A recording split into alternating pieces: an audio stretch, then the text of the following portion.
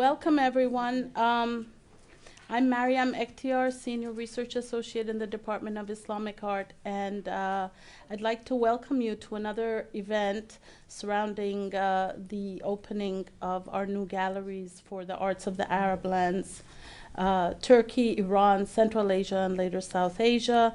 And tonight, we're very fortunate to have a distinguished scholar and speaker with us, Dr. Nicholas Warner. Dr. Warner trained as an architect at Cambridge University and the Graduate School of Design of Harvard University.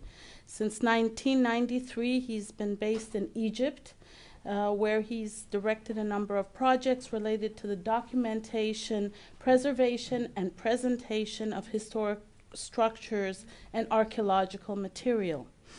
He joined the Leiden excavations in 2003 for the design of a protective shelter over the tomb of Maryneus. Is that correct?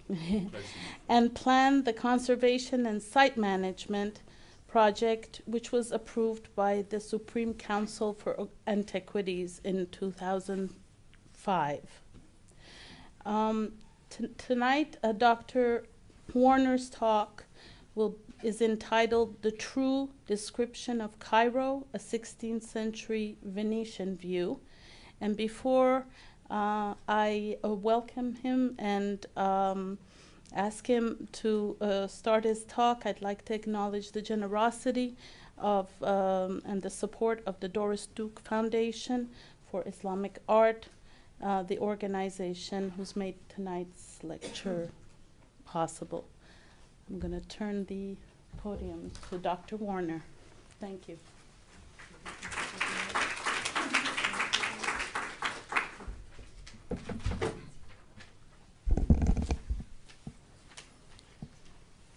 Thank you very much, Dr. Ekhtiar, and it's a pleasure to be here in New York this evening. A great world city, like Cairo, I should say. And my thanks also to the Education Department for assisting me in coming here so that I can speak to you this evening. Tonight, I would like to welcome you to Cairo, which is the city that has been my home for the last 20 years. In the 14th century, it was dubbed the anthill of humanity by the great philosopher and scholar Ibn Khaldun. And in those days, it had a much, much smaller population. We're not looking at it through the 14th century lens of history. We're looking at it through the 16th century lens tonight, when the population of the city was approximately 200,000. Today, it's a city of 20 million. And everything that you see tonight is now surrounded by a very large mass of modern construction. So it is the core of the city that we're going to be looking at this evening. It does, however, contain this core what I believe is the greatest concentration of urban Islamic architecture of any of the cities of the Dar al-Islam, of the Islamic world. And of course, in that core were produced many of the objects from Egypt that you see upstairs in the beautiful new Islamic galleries upstairs. So this is where they all come from.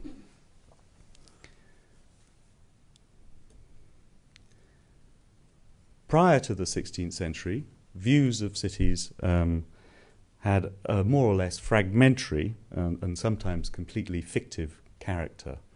I hope you've had a chance to look at the view of Cairo as it's reproduced in the facsimile on your way in, which is the facsimile of the original map or view, which is 2 meters by 1 meter.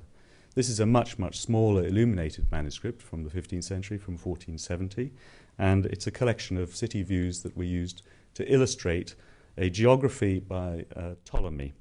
And during the Renaissance, Ptolemy was rediscovered, and a number of these illustrated manuscripts of Ptolemy contained city views, not just European cities, but cities in the Islamic world. This particular one was made in Florence in 1470.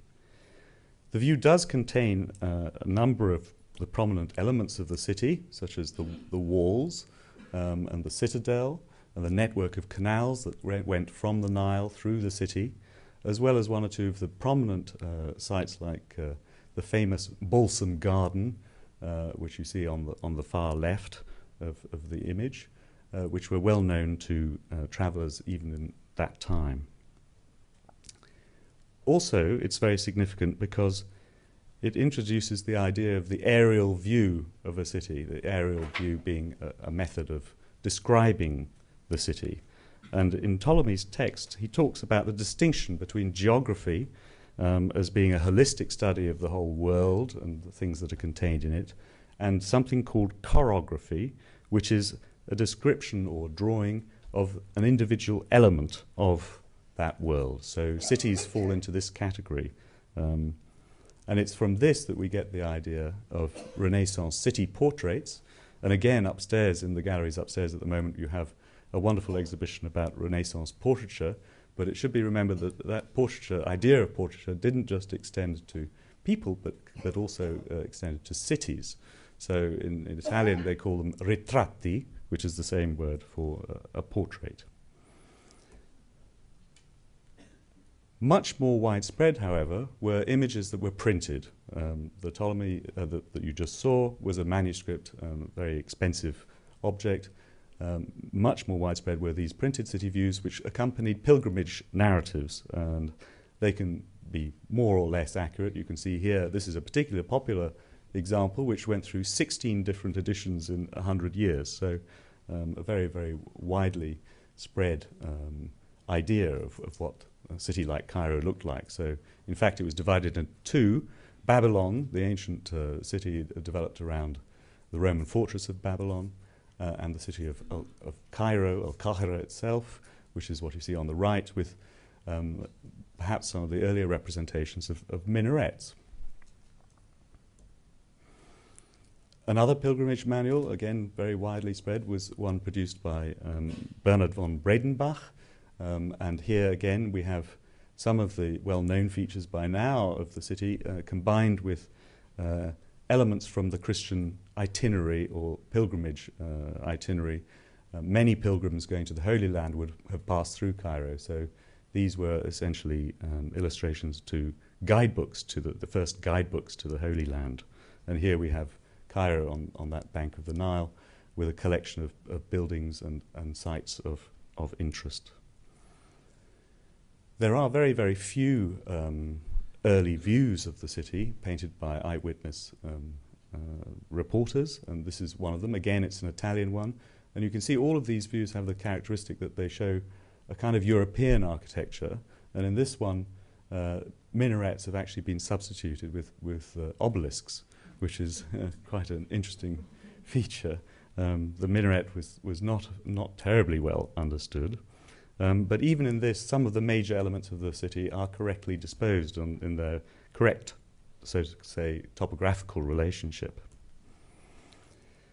Now, the portrait of Cairo that was created by a Venetian printer called Matteo Pagano in 1549 is an altogether different kind of representation in terms of its detail and its topography.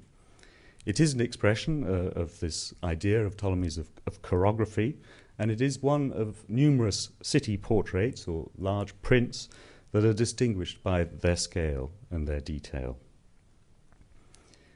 All of these objects, these prints, are very, very rare today because of the very, very large dimensions of the assembled object, the 2 meters by 1 meter. They're all hand-printed on by woodblock on pieces of paper that would be assembled into a single large view. Very few of them survive. There are only 2 copies of this that survive in the world, and one of them was on display here in 2007 in the exhibition that was organized by Stefano Carboni on the theme of Venice and the East. So when they were actually made, the lucky ones would have been backed onto a linen roll and stored as a roll. Some of the less fortunate ones would have been pasted onto walls, so they would have been very ephemeral objects, that would only last as long as people didn't redecorate the wall. before anybody asked me, I thought I would forestall this question, which is, where is the epicenter of recent political events in Egypt? It is just there by the River Nile there, in a sandbank that has yet to be fully formed.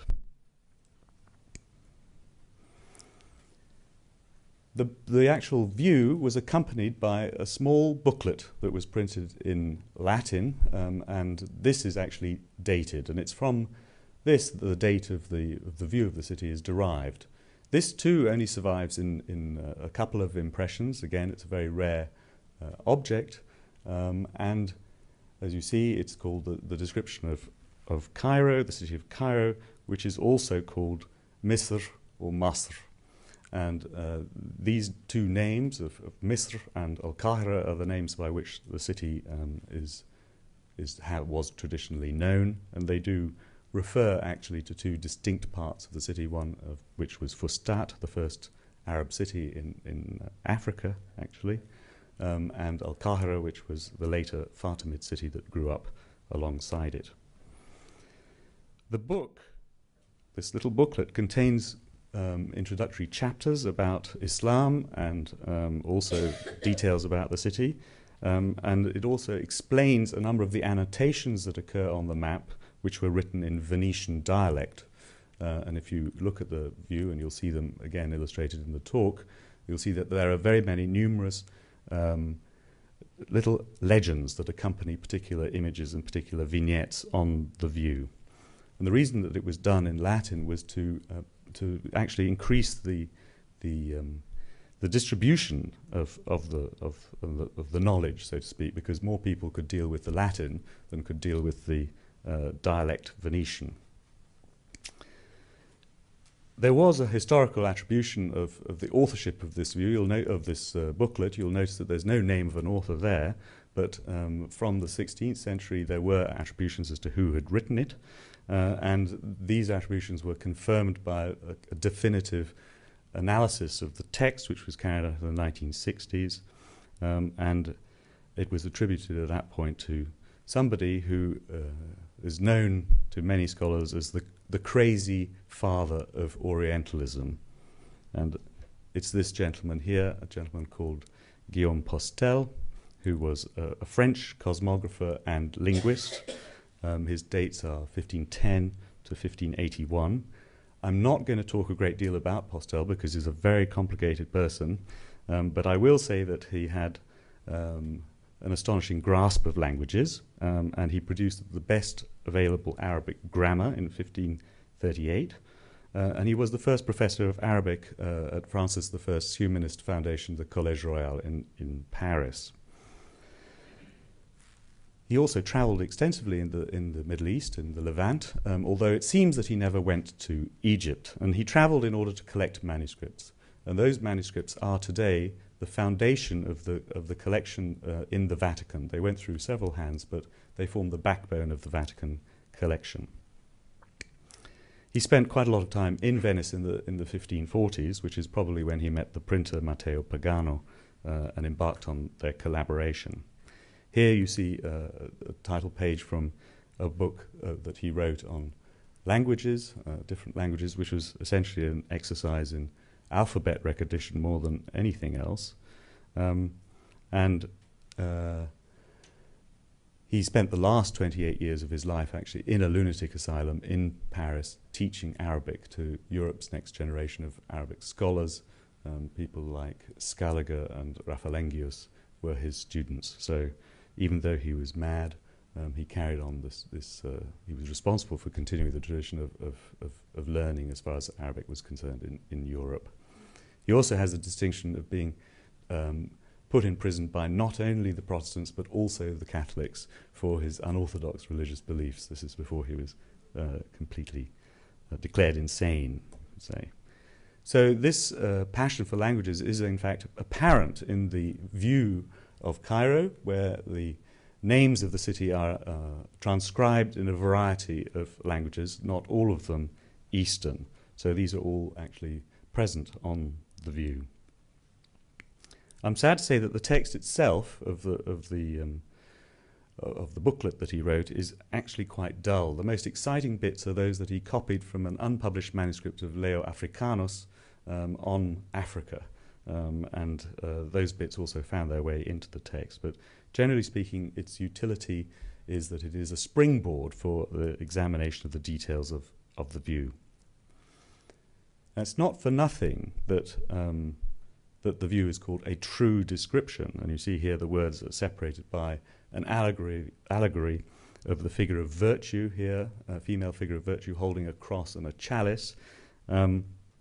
Veracity was an extremely important part of this operation, and a lot of people went to great deal of trouble to ensure the details of these views were collected by eyewitnesses and transcribed in as accurate a manner as possible. And they did increase their saleability, I think, from being what was considered to be true to life.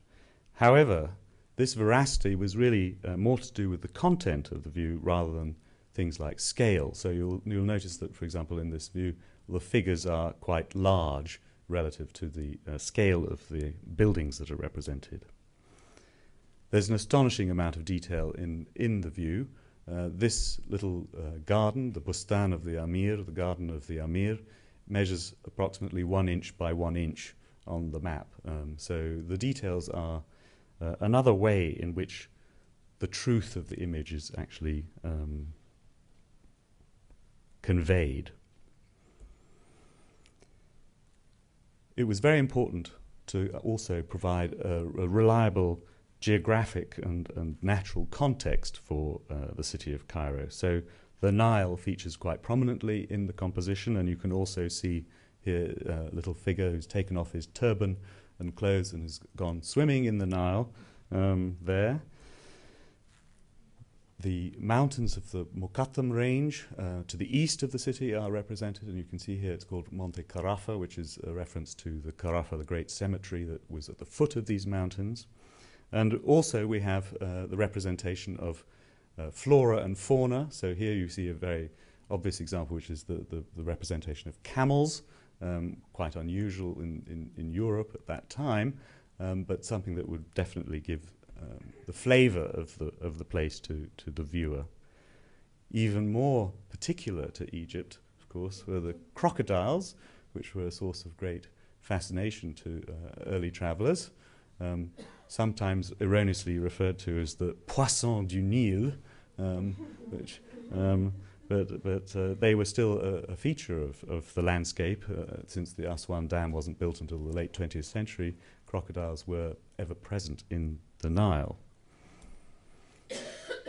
As far as flora is concerned, we have characteristic trees such as this cassia tree, also known occasionally as the pudding pipe tree, which was used for a laxative. The beans were used for laxative, purgative. Some people would say that the Egyptian diet wouldn't require it, but I think that obviously it did.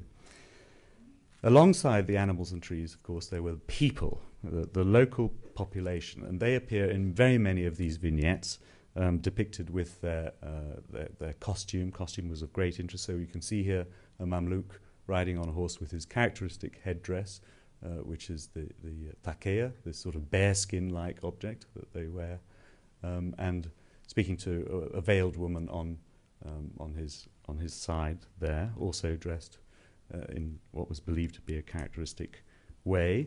Women were a source of great fascination, and the clothes that they wore were of great interest. This is quite an interesting representation in itself, because every aspect of the figure is treated as if it was rotated. So you have a side view, a three-quarter view, a front view, and a back view, all of the same figure at the same time. So you actually have this the lady is rotated, as it were, graphically, so that you can get a full picture of what she was wearing. In fact, I don't think it differed very markedly from what high-class Venetian ladies would have been wearing at the same time.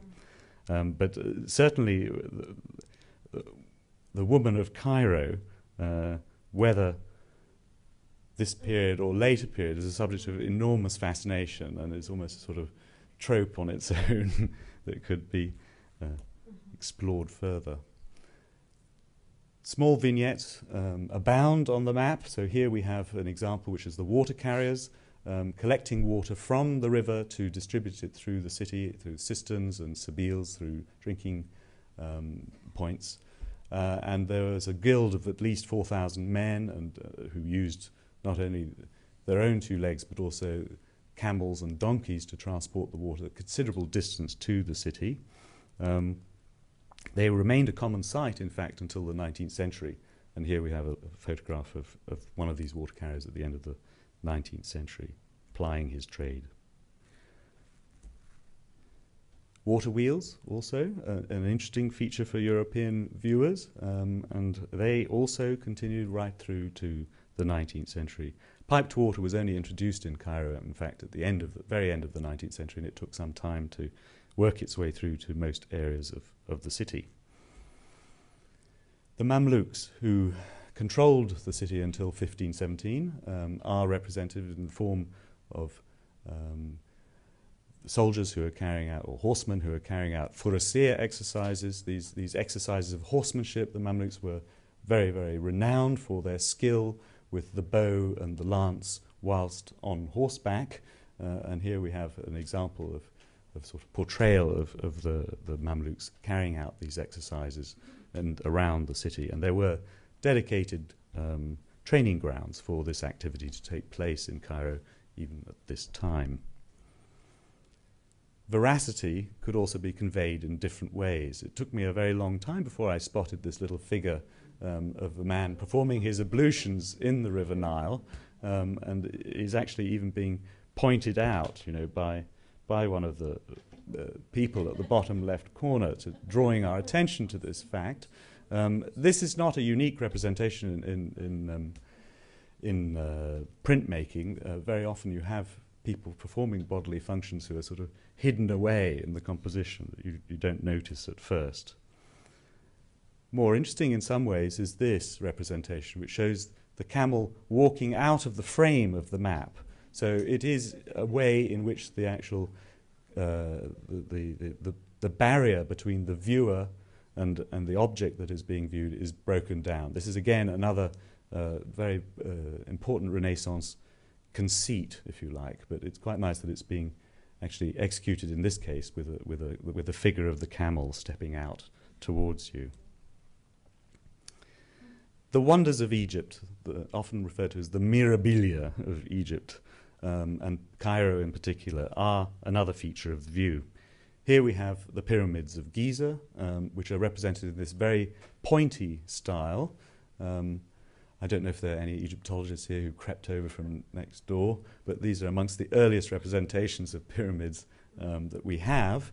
And it wasn't until the 18th century, the end of the 18th century, in fact, that even in eyewitness views, you find these pyramids drawn with a very, very steep angle.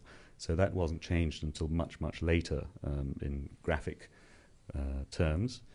The Sphinx, in European eyes, always a woman because of the weight of prejudice of Greek mythology. But of course, in Arabic, the Sphinx is known as Abul Hol, the father of terrors, and was always male. So here we have the juxtaposition of the male and female sphinxes. Sites associated with the Holy Family's stay in Egypt, where they escaped because of the fear of Herod, as it says there in the Venetian legend that accompanies this little vignette. They went to Matarea, which is a place just to the northeast of the main part of historic Cairo. So sites associated with the Holy Family are also included. Old Cairo, Masr al-Atika, which is known also as Babylon, is shown represented.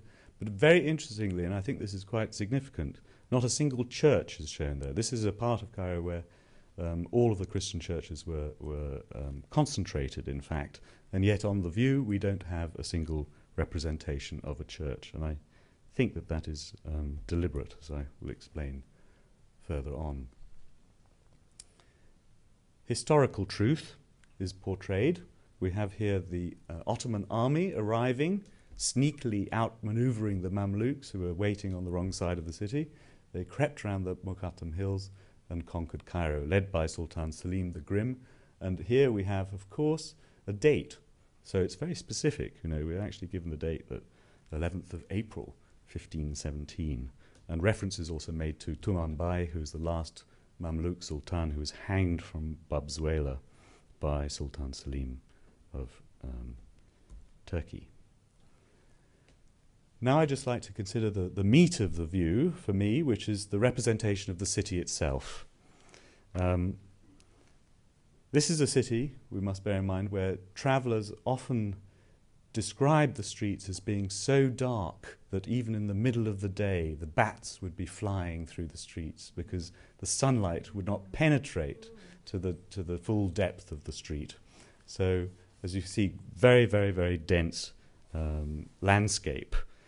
And it's substantially filled with residential buildings, and they're shown with all flat roofs, which is a completely accurate idea of what houses were in Egypt.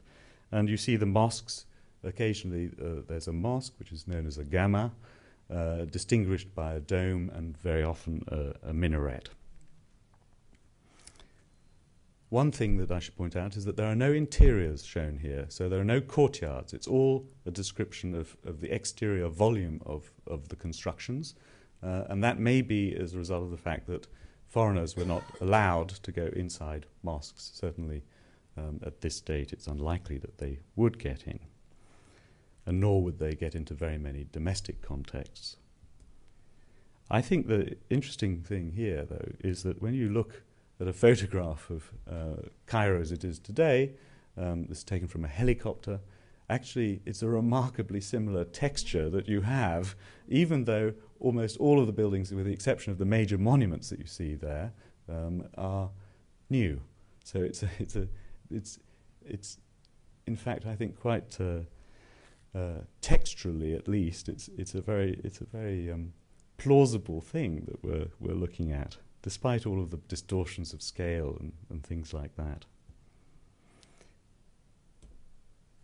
So here, I'm sure that you can't read all of this, but it just shows you that the composition of the view, which is made up of these 21 sheets, and actually there are all of the main arteries of the city, the streets of the city are described, as well as individual buildings of importance. So they're all actually on the view, as are some of the peripheral settlements, which are all shown in their correct relationship to the city. A little port called Bulak, which is on the River Nile, and other settlements like Imbaba and Shubra and Roda and Giza, all cities that, all areas of the city today that are identifiable as discrete entities within Cairo. The great Mamluk cemetery, Royal Mamluk Cemetery, to the east of the city walls is also shown.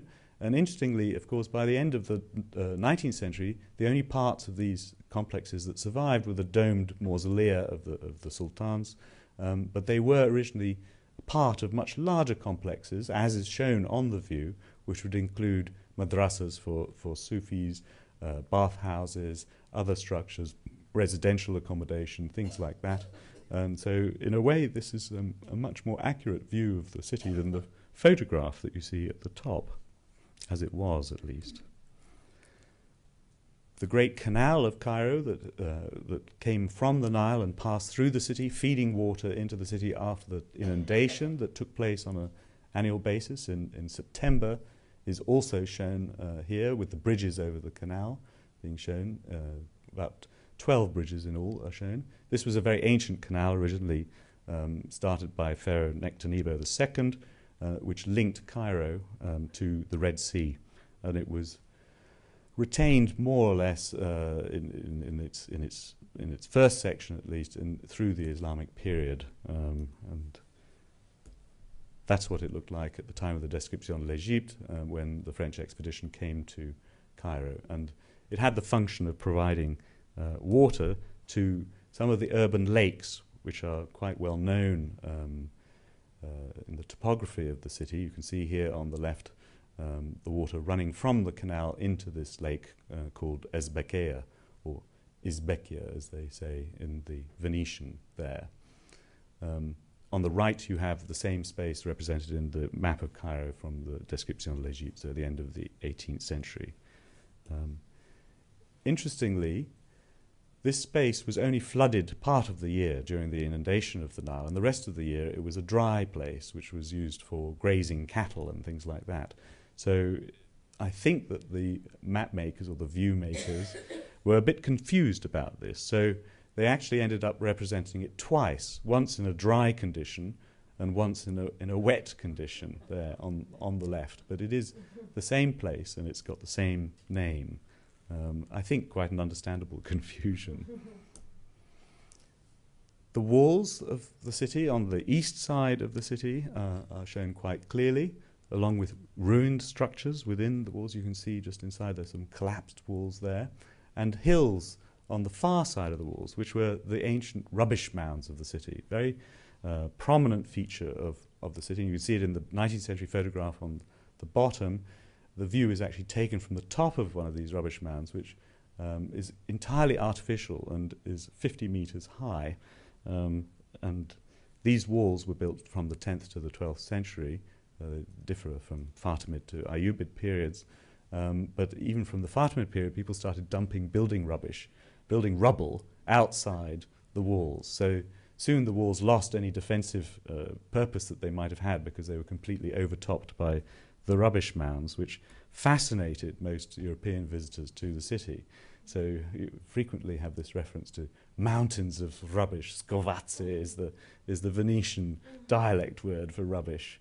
And here's a view of what they looked like when I first went to Egypt in 1992, before the Aga Khan had transformed this area into a park.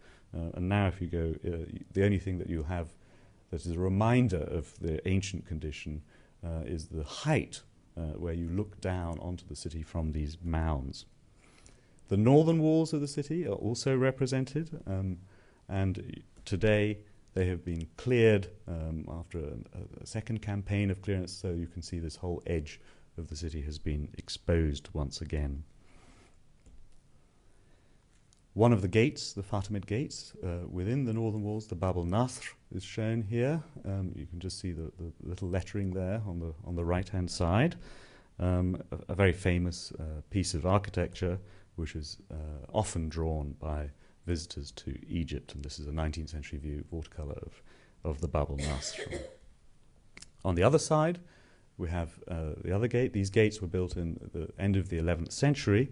This is the one where Tumanbay was hung by the Ottoman forces, the famous gate of Bab Zuela, with its twin minarets built by Sultan al-Muayyid Sheikh above the Fatimid gate, above the 11th century gate of Bab Zuela. And you can see that, in fact, it shows just stumps of minarets. The representation is not very clear, but the text is certainly self-explanatory.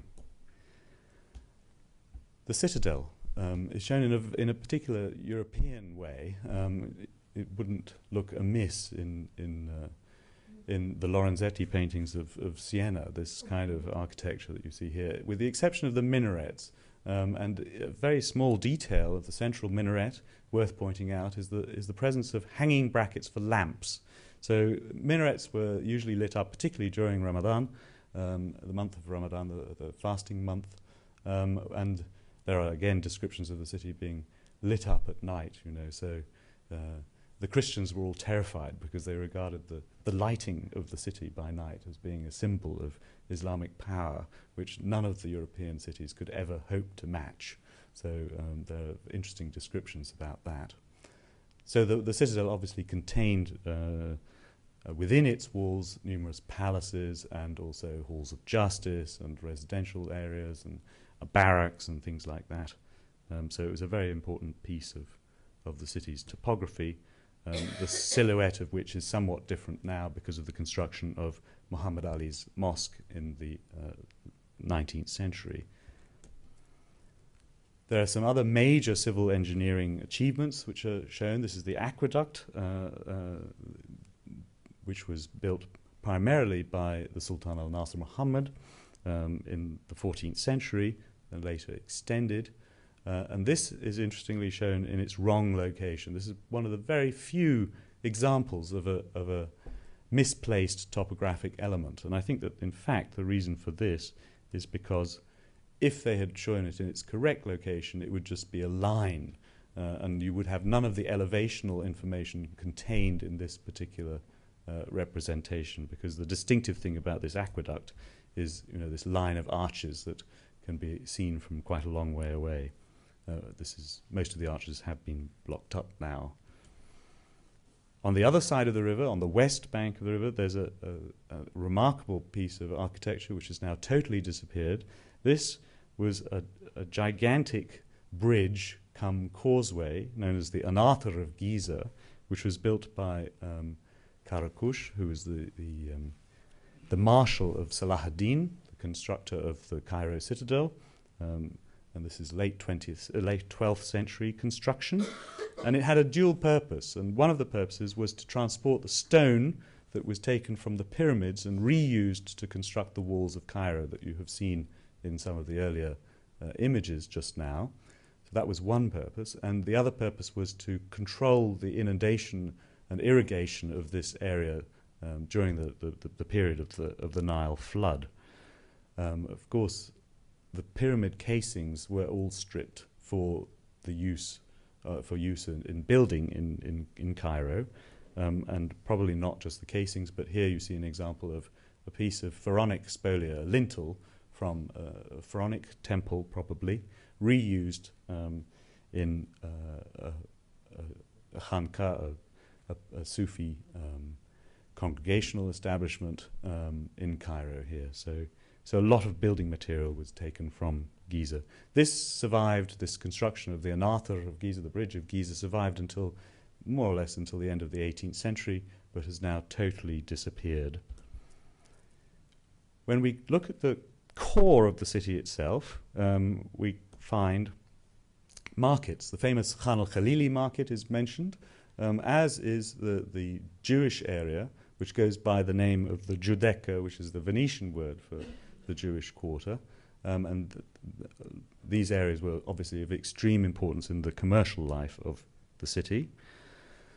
At the center of the very center of the city, there was this structure in the Bain al-Qasrain, the area between the two Fatimid palaces, the Madrasa and Marestan, the hospital of Qalawun, Sultan Qalawun, a 13th century building, which was famous at the time of the 16th century for the production of theriac, which was a wonder drug, the wonder drug of the Middle Ages, which was actually made from snakes.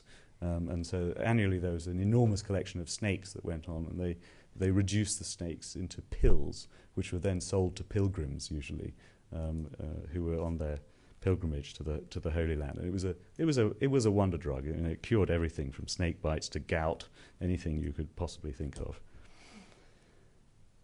When we look at the architecture of the houses, we see things that are both familiar and unfamiliar. Particularly familiar if you're a Venetian, because these buildings, which are actually shown along the canal of Cairo, are very similar to the buildings that lined the Great Canal in Venice. So the architecture, there is a kind of parallelism here, which probably did not exist in reality. At the same time, we have these very strange little L-shaped representations on the roofs, and I've puzzled about this for a long time. I couldn't work out what these things were, but then I finally realized that they must be representations of the traditional wind scoops that you would find on the top of every Cairo house. Very few of these survive to this day, but you can see an example here. Wooden structures which would channel the wind, the cooling wind, which always came from the northwest, into the interior of the houses. Mosques. Lots of different kinds of domes are represented. This gives you an idea of the observational powers of the people who created this view. We have domes that are ribbed, stone-ribbed domes. We have domes that are spiral-ribbed. We have domes that are covered in lead sheet. We have domes with arabesque carving on them. And we have domes that are bulbous and wooden. And most of these have now disappeared, the wooden ones, but I'm sure that the city had many, many more of them. This is not a very Islamic piece of architecture, it would seem. But there it is, St. Mark's in Venice, reappearing in the historic area of Cairo. People have talked a lot about the orientalizing aspect of this building, but there's certainly nothing quite like it in Egypt. So I think this is another example of the Venetians imposing their idea of perhaps what they thought of was the original St. Mark's design, imposing it on Cairo. This is another very famous mosque in Cairo, the mosque Madrasa of Sultan Hassan, which is just below the citadel, and 1356 in date. And this is an interesting representation because it shows the mosque with two minarets of the same size. And if you look at the building today, you'll notice one minaret is much, much smaller than the other. And that's because the minaret on the right collapsed, in the photograph, collapsed in 1619 and was rebuilt by the Ottomans in the Mamluk style. But the representation we have on the view shows the two minarets of identical size. So despite some of the remarkable observation that I think you can see in the view, there are some omissions. I've mentioned the fact that there are no interiors of courtyards of mosques. So this is an aerial view of the Mosque of Ibn Tulun.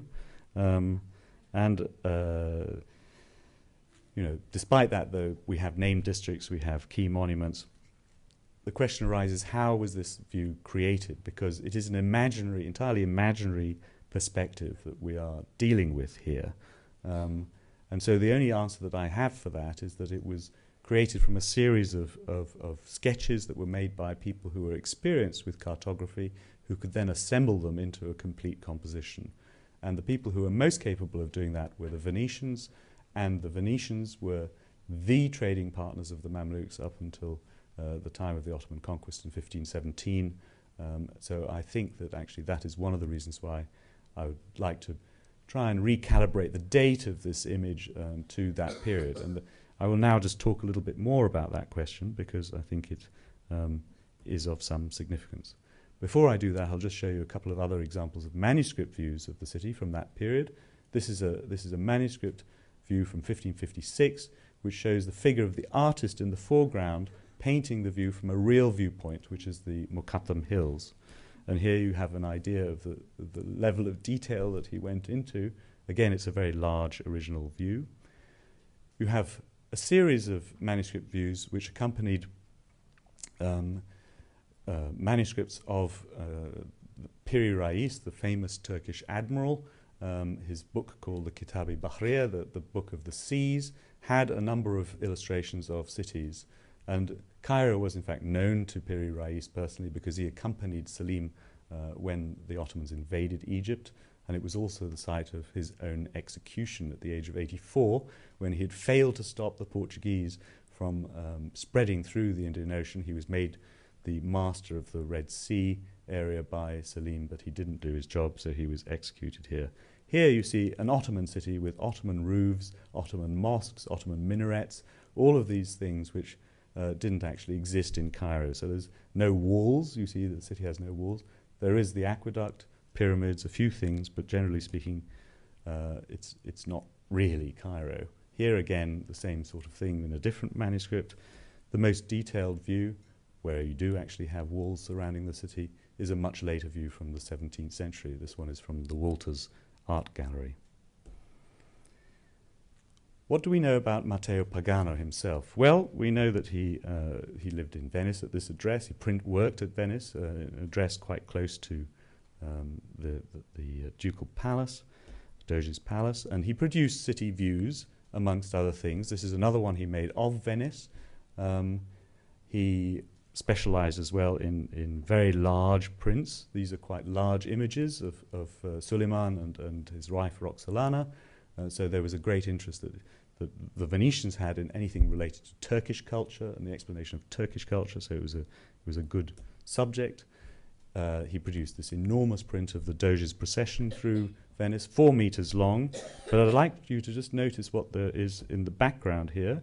We have Turks and probably Mamluks looking directly down on the Doge in the audience of this procession. So some scholars have argued that actually the presence of Turks and Mamelukes in Venice was probably, very few of them there. But I think that you either have to accept that they were there in perhaps more numbers than we believe, or else this was a very deliberate political statement of some sort that juxtaposed the foreigners with the Doge in this way. Venice's enormous trade network around the East does explain to a certain extent the interest in the creation of these city views in the 15th and 16th centuries. And the audience for these views could range from merchants, sedentary merchants, or even geographers, humanist scholars, perhaps even the sort of aristocrats would be interested in collecting these images. And there's information to show that there are many, many more city views than actually survive to this day.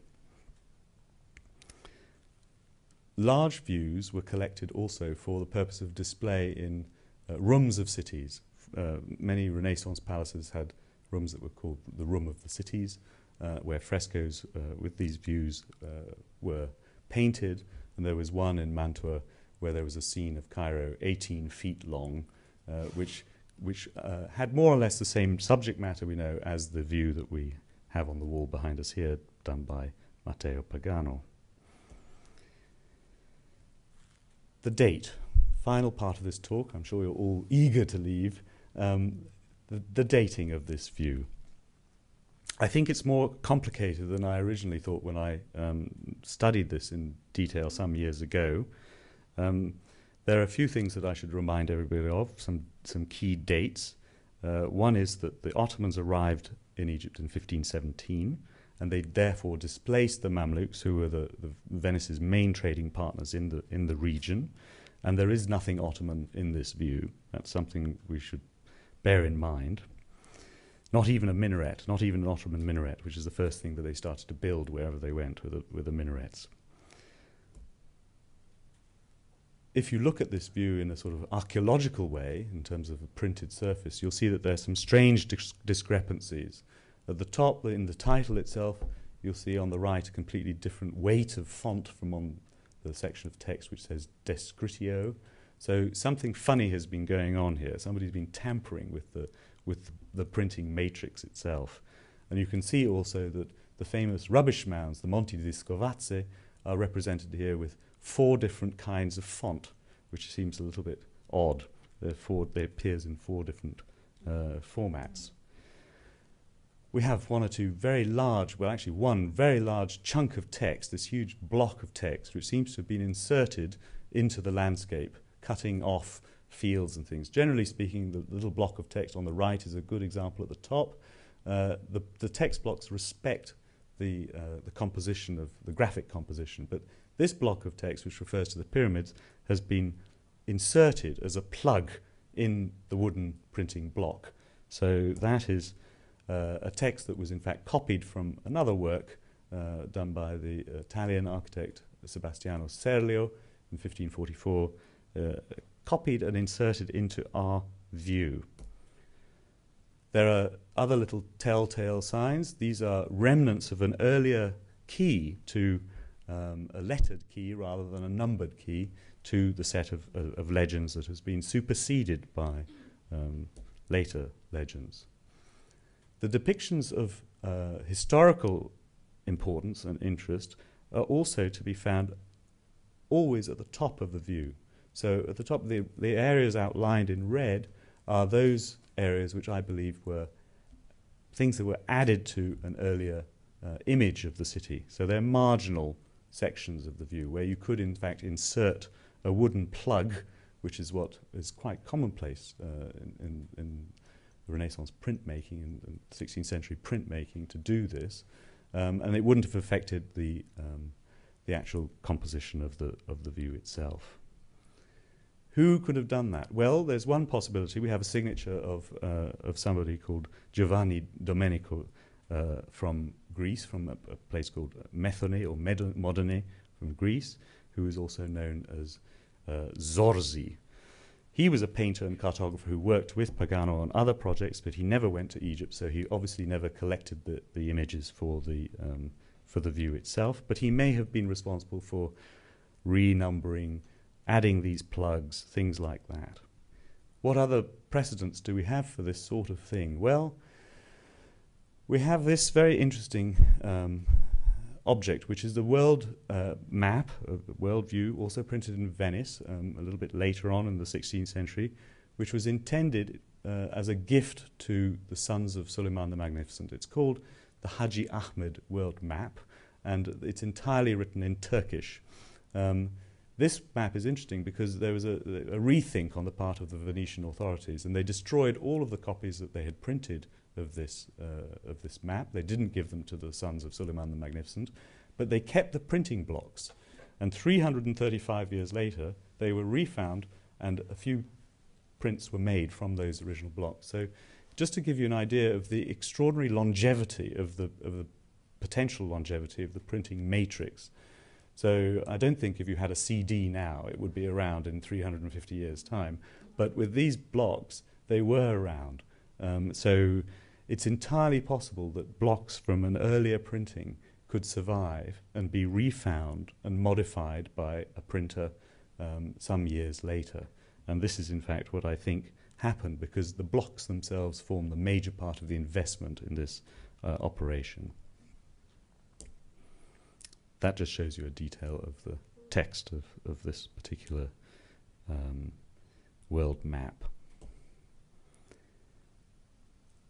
That map was made as a present, a diplomatic present, and I think that it's entirely possible that the initial view that formed the basis of the one that I've been talking about tonight, the one that Pagano may have found and added information to make it more up-to-date. The original view may have been created for one of two Mamluk sultans, the last two Mamluk sultans of Egypt, who are seen here in European representations of the end of the 16th century, Sultan al-Ghuri on the left, and Sultan Kait Bey. Is there any proof for this on the map? Can we find anything on the view that would corroborate this theory? Well, yes, there are one or two pieces of information. One is this particular legend here, which refers to the palace of, in Venetian, Kamsumeya, which is translatable as Khamsameya, 500 men he commanded, and he was a Mamluk of somebody called Tarabai, and he's a known historical figure who actually participated against in an uprising after the death of Kait Bey in 1496. Now, that's a very particular piece of historical data that is unlikely to have survived in memory until 1547. So I would use that as a piece of the argument to suggest that actually the people who made this view were in Cairo at that time, roughly, at the end of the 15th century and the beginning of the 16th century. Another piece of evidence is the aqueduct that we see represented here. We know that in 1508, the Sultan al-Ghuri added a very large structure, an octagonal structure at the end of the aqueduct, to pump water up to the level of the top of the aqueduct so it could be transferred to the citadel. Now, this does not appear on the view, so and it was a very well-known building and very, very often described building. So I would argue that actually the production of the image that we have today started at this time, at the end of the Mamluk period, and the blocks were refound at the middle of the 16th century and reused by a printer who had his eye on the chance to make some money out of a reprinting with some Ottoman modifications to suit the present day.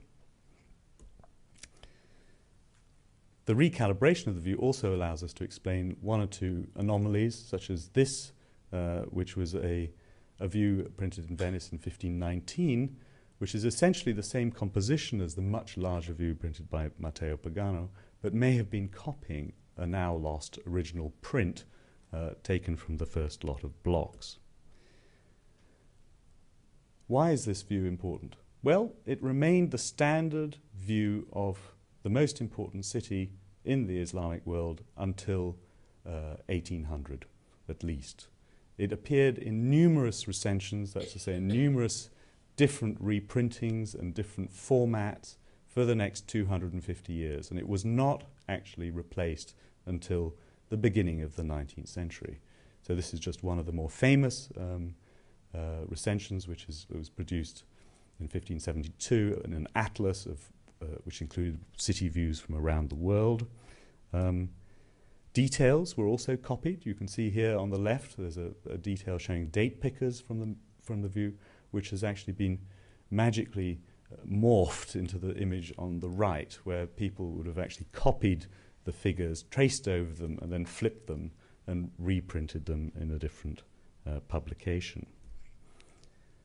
What was it replaced by? Well, it was replaced by the first great map of Cairo, the first detailed map of Cairo produced by the French.